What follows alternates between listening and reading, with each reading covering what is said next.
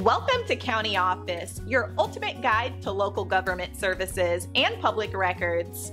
Let's get started.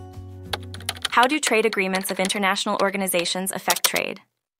International trade agreements are formal accords between countries. These agreements aim to facilitate trade by reducing barriers. Barriers can include tariffs, quotas, and import-export restrictions. Lowering tariffs makes goods cheaper to import and export. This can increase trade volume between member countries. Quotas limit the amount of a specific good that can be traded. Removing quotas can encourage more trade. Trade agreements also standardize regulations. Standardized regulations make it easier for businesses to operate across borders. Intellectual property protections are often included.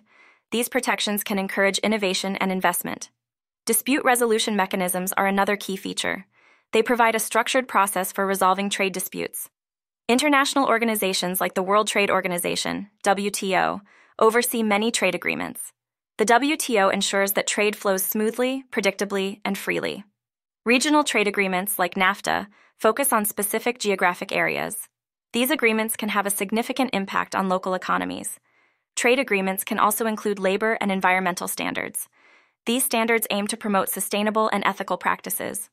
Overall, trade agreements aim to create a more efficient and predictable trading environment. This can lead to economic growth and development.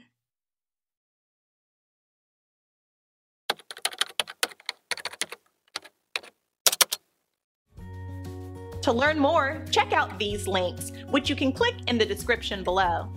And feel free to comment your questions. We're here to help. Thanks for tuning in to our video. Please like and subscribe and leave a comment below. See you in the next video.